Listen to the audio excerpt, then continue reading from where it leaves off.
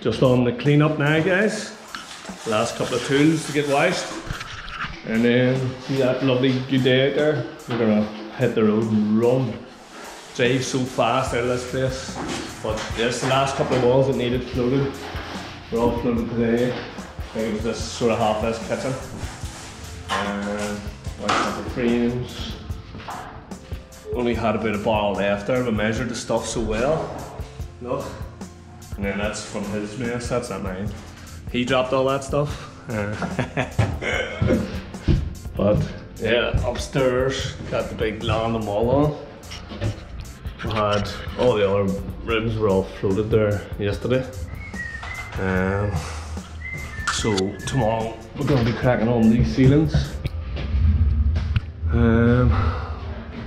Quite a lot to do tomorrow, skimming wise, but all set up. Water ready to go, and just get in, scrim tape, start mixing. Yeah. Oh, found something needs washed. The straight edge. So there's all clean, as you can see. Always have to put the block there. The screen's not in yet,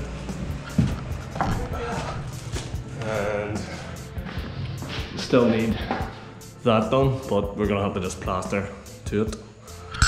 And I don't know if they're gonna show up tomorrow. They've had 2 weeks to do it, but yeah, getting on well. Have to just keep it lit. This is the trowel that I've been using, flat out with the floating, the new Ragnai, a high lift one, pretty comfortable, nice angle on it. And some of you will be glad to see I've got a new float getting broken. And that's how I break them in, guys, just straight with the devil floating, and it tends to get them in very nice. Somebody was asking about how we do these.